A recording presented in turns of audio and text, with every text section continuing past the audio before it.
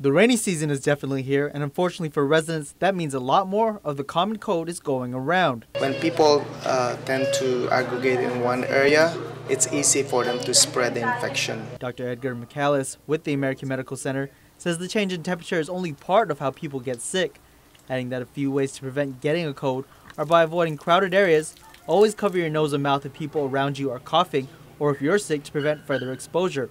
Always wash your mouth and hands, and most importantly, see your doctor and get vaccinated for flu if you never had one. Though the cold isn't as critical, both it and the flu are respiratory illnesses, which are caused by different types of viruses. While flu symptoms usually come on quickly and consist of a fever, body aches, dry cough, and extreme tiredness, cold symptoms are less severe and people experience a stuffy nose, productive cough, slight tiredness, and limited body aches. Either way, McAllis stresses when it comes to your children and the cold, it's best to just keep them home from school and away from others in the house. If the parents see that one children is sick, they should not be allowed to touch them or kiss them, or